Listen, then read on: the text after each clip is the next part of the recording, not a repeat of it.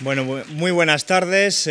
Muchísimas gracias a todos y a todas por estar aquí. La verdad que es un placer compartir este espacio y poder transmitiros pues, el apoyo, claro, de toda la dirección de Izquierda Unida, de todos los compañeros y compañeras que formamos este proyecto político que consideramos hermanado con la lucha del pueblo boliviano y con la lucha que hoy aquí estamos defendiendo y reivindicando. Yo creo que es evidente que en un acto como este, que ha comenzado hace ya bastante tiempo y que habéis podido ver algunas intervenciones y que me han precedido en la palabra gentes que han aportado, yo creo que información muy importante para conocer lo que estamos reivindicando, no quisiera repetir más de lo debido y por lo tanto trataré de resumir en breves palabras lo que son los elementos fundamentales que nosotros reivindicamos de esta lucha. Porque entendemos que la lucha del pueblo boliviano y la lucha de EVO es la lucha también de los pueblos del mundo, es la lucha de la clase trabajadora en todas partes del mundo. Y de esa transición de la que hemos estado hablando en las intervenciones precedentes, del gobierno pre-EVO, de los gobiernos pre-EVO, de la situación en la que en Bolivia gobernaban las oligarquías, las redes clientelares, el caciquismo, las dictaduras, la represión, hacia ese salto de gobierno actual, ese salto que consigue respetar los derechos humanos, que consigue avances que no los pueden negar ni siquiera organismos internacionales que hasta entonces habían estado negando gran parte de esas realidades en América Latina. Toda esa transición está motivada por una lucha verdaderamente hermosa, pero sobre todo ejemplar. Y cuando utilizo la palabra ejemplar me refiero literalmente. Es un ejemplo y por lo tanto otros pueblos tenemos que aprender mucho de esas luchas. Porque cuando se luchó contra las políticas neoliberales y esas oligarquías y se luchaba contra las políticas del Fondo Monetario Internacional, esas políticas que se llamaban políticas de ajuste, ese eufemismo que significaba recortar en los servicios fundamentales, en la sanidad, en la educación, en impedir la construcción de servicios que permiten desarrollar una vida digna, cuando se promovían esas políticas que incrementaban la desigualdad brutal en todas partes de América Latina, desde Europa parecía mirarse con cierta distancia, pero lo cierto es que América Latina dio un ejemplo tremendo y en los pueblos de América Latina se alzaron contra esas políticas, se alzaron contra esos gobiernos títeres que respondían a intereses que no eran los intereses del pueblo o de la mayoría del pueblo, sino de las grandes empresas transnacionales, de las oligarquías que habían sido los de los grandes patrimonios durante toda la historia, y se alzaron y os alzasteis contra esas políticas para instaurar algo nuevo construido democráticamente, algo nuevo que vislumbraba un escenario y un horizonte absolutamente deseable. Hoy, cuando lo miramos desde las distancias, sabemos todo lo que se ha conseguido y lo reivindicamos en un acto como este. Pero decía lo del ejemplo porque también en Europa actualmente sufrimos una oleada que es exactamente basada en la misma filosofía, la filosofía de los recortes fundamentales sobre los servicios esenciales, de los recortes y de las políticas que incrementan la desigualdad entre ricos y pobres, entre la clase trabajadora y una minoría propietaria de las grandes empresas y de las grandes propiedades. Creo que es importante recordar estas realidades más o menos simétricas, porque no se trata de la lucha del pueblo boliviano únicamente, se trata de la lucha de todos los pueblos del mundo. Y en un momento en el que parece que la derecha empieza a ganar terreno, desgraciadamente, en América Latina, es importante defender esas conquistas, pero no defenderlas simplemente con una actitud pasiva, sino defenderlas para poder seguir avanzando, defenderlas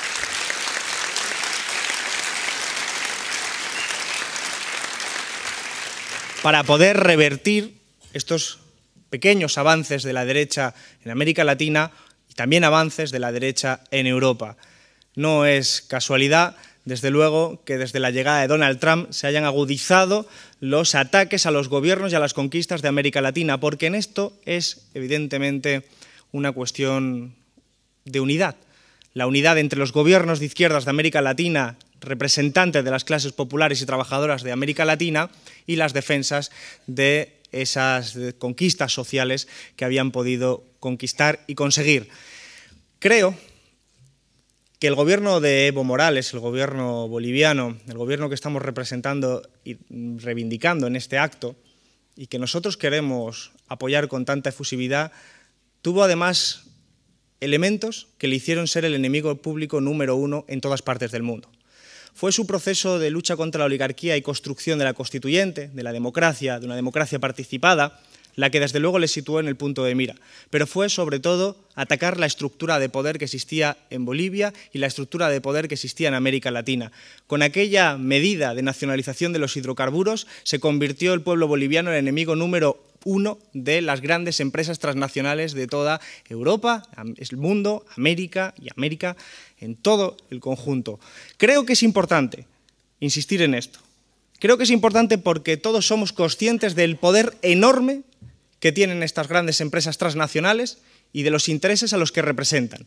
Y del poder que tienen también en la construcción cultural, es decir, en lo que la gente cree y considera que ocurre en el mundo a nivel político. Lo hemos puesto muchas veces de ejemplo. En nuestro país, en España, ocurren cosas verdaderamente paradójicas. Es bastante más fácil que nuestra gente en este país conozca quién es el presidente de Venezuela o de Bolivia que antes que conocer el nombre del presidente de Portugal o de Italia. Y cuando esto sucede, cuando en nuestros vecindarios la gente conoce el nombre de los presidentes de Bolivia o de Venezuela antes que el de Italia o el de Portugal, hay que preguntarse quién nos ha inoculado esa información. ¿Quién ha querido que pensemos de esa forma? Porque, por supuesto, es una forma peyorativa, es una forma para construir una imagen diabólica de aquellas personas que han conquistado los derechos sociales en América Latina. Creo que es evidente que hay una lucha cultural de fondo y creo que no podemos rendirnos. Creo que tenemos que luchar y luchar conjuntamente. Por eso, el mensaje que queremos trasladar desde Izquierda Unida hoy aquí es el mensaje de apoyo como lo hemos venido haciendo siempre, pero de apoyo también a las luchas venideras. Que sepáis que el pueblo de Bolivia tiene en Izquierda Unida un aliado incondicional en la defensa de los derechos humanos, en las defensas de las conquistas sociales en su conjunto y también en sus detalles. Vanessa anteriormente hablaba de las conquistas en materia de género, de igualdad, de lucha contra el patriarcado. Podríamos estar enumerando muchísimas de esas conquistas y yo creo que son algo que tenemos que defender. Y pienso que tenemos que hacer mucha pedagogía. Porque si nuestros vecinos y vecinas siguen pensando lo que los grandes medios de comunicación, que no son sus redactores, que no son sus profesionales, los periodistas, muchos de los cuales pueden estar incluso hoy aquí, sino que son los intereses económicos que se esconden detrás, intereses que son también de esas multinacionales que hacen negocio en América Latina y que condicionan sus negocios a la información política que transmiten en otros países.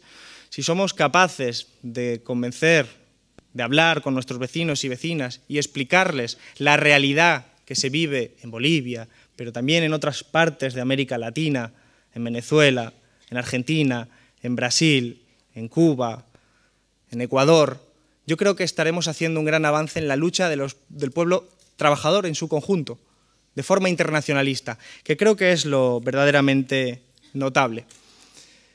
Lo ha dicho Vanessa también, antes que yo hablara, el papel del imperialismo, el papel de papeles como el de Donald Trump, el de Estados Unidos. Yo creo que no hace falta abundar en ello, abundar en esos intereses que están mermando la democracia y los derechos humanos. Pero en el fondo, lo importante es que entendamos que lo que estamos defendiendo hoy aquí son los derechos humanos. Y los derechos humanos son universales. Y por lo tanto, cuando nosotros estamos defendiendo a EVO, estamos defendiendo al pueblo boliviano, pero estamos defendiendo mucho más que eso. Estamos defendiendo al pueblo trabajador, a las personas, hombres y mujeres, que solo tienen su fuerza de trabajo para sobrevivir, a los que quieren vivir con un proyecto de vida digna, a los que, como decía la compañera, no quieren verse obligados a emigrar de sus países por una cuestión meramente económica que podría tener solución si se quisiera. Porque lo que ha demostrado, y ese es el verdadero poder del gobierno de EVO y del gobierno y los gobiernos de América Latina que se enfrentaron contra la troika latinoamericana, permitidme el símil, el verdadero poder es demostrar que había alternativa. Ese era el verdadero poder, demostrar que había alternativa. Sabéis muy bien que el neoliberalismo empezó a crecer culturalmente sobre la base de aquella frase famosa de Margaret Thatcher que decía: no hay alternativa. El verdadero peligro para el neoliberalismo y sus representantes era que existieran prácticas reales y cotidianas de alternativa, que demostraran lo que hoy creo que es el mensaje fundamental, que no es un problema técnico, sino un problema político, un problema de voluntad política. Bolivia vivía en altos niveles de desigualdad de la riqueza y de la renta. Y nos habían hecho creer que eso era inevitable, que eso era una consecuencia de la propia dinámica histórica de un país como Bolivia. Y llegó un gobierno apoyado por un pueblo, el pueblo boliviano, tomó medidas, nacionalizó los hidrocarburos, tomó medidas como la constituyente, avanzó en medidas y políticas sociales y cambió esa realidad que decían que no se podía cambiar.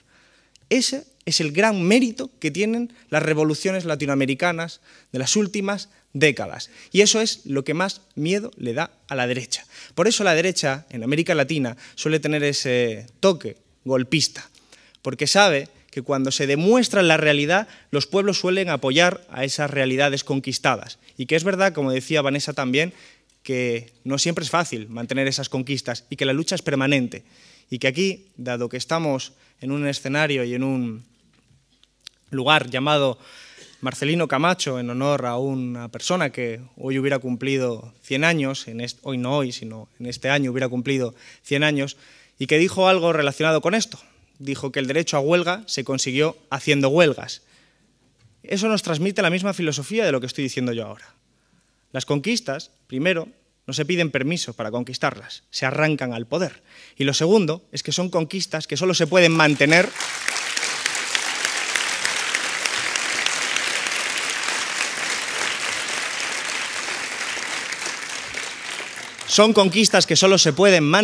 si estamos continuamente luchando. Esto es una forma de lucha, lo que hacemos hoy aquí. La pedagogía es otra forma de lucha, la que tenemos que hacer al salir de aquí y la que hemos hecho hasta este momento.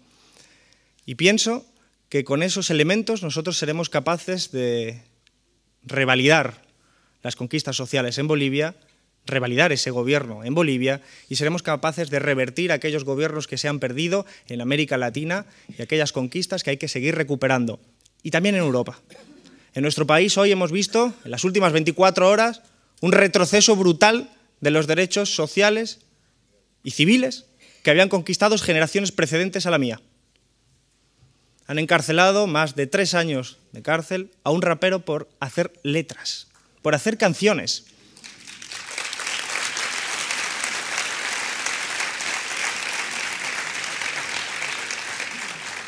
Junto a él, otro grupo de 12 personas, un grupo de rap, fue también condenado a más de 2 años de prisión, lo que significa que van a entrar. Estas personas van a entrar en la cárcel por hacer canciones en nuestro país 2018. Esto es un paso atrás, como también lo es lo que suele contemplarse como autocensura, lo que ha ocurrido esta mañana en una exposición en Arco, que ha sido retirada una obra de arte simplemente por hablar de política.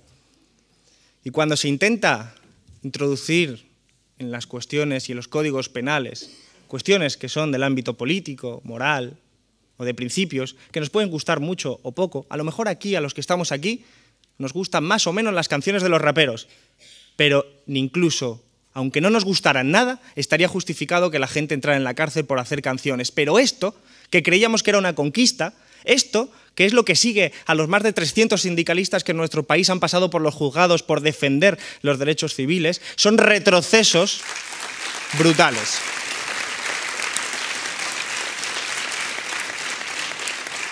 Y termino con esto porque para mí es la misma lucha.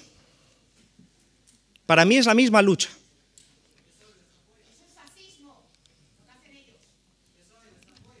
Creo que es importante que lo entendamos de esa forma.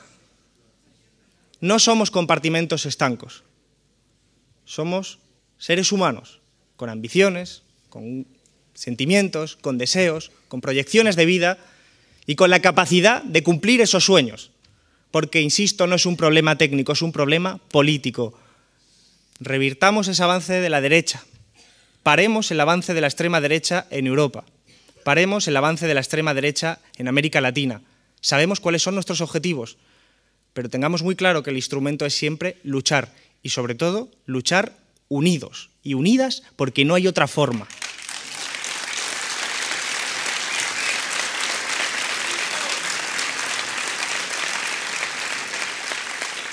Así que termino dándos las gracias al pueblo boliviano, a sus representantes electos y a su pueblo que está aquí hoy defendiendo esas conquistas. Daros las gracias porque sois ejemplo. Sois ejemplo de una lucha que nosotros queremos seguir manteniendo también aquí en España. Y estamos convencidos de que aprenderemos de ese ejemplo y en España daremos la vuelta a esta situación, sacaremos a los torquemadas del gobierno, sacaremos a la extrema derecha judicial de los juzgados y construiremos un gobierno, más temprano que tarde, que tengamos que defender en los siguientes años, igual que estáis defendiendo hoy aquí el de EVO. Muchísimas gracias y en nombre de Izquierda Unida, salud y república.